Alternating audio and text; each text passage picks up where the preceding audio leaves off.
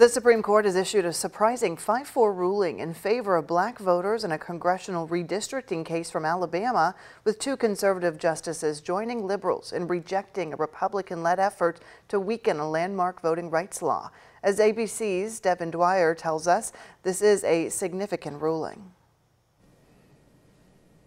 The court's decision today was significant and surprising for this conservative Supreme Court. In a 5-4 ruling, Chief Justice John Roberts, writing for the majority, striking down Alabama's congressional maps, which were drawn after the 2020 census, for diluting the influence of black voters. Roberts said that map violated Section 2 of the Voting Rights Act of 1965, which was meant to prevent against discrimination in result on the count of race in our elections and in voting.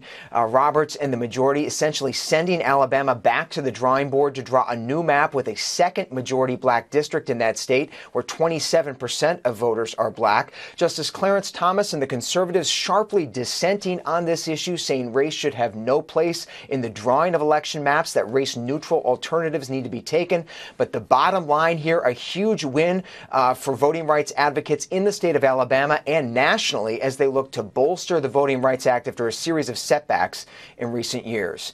Devin Dwyer, ABC News, Washington.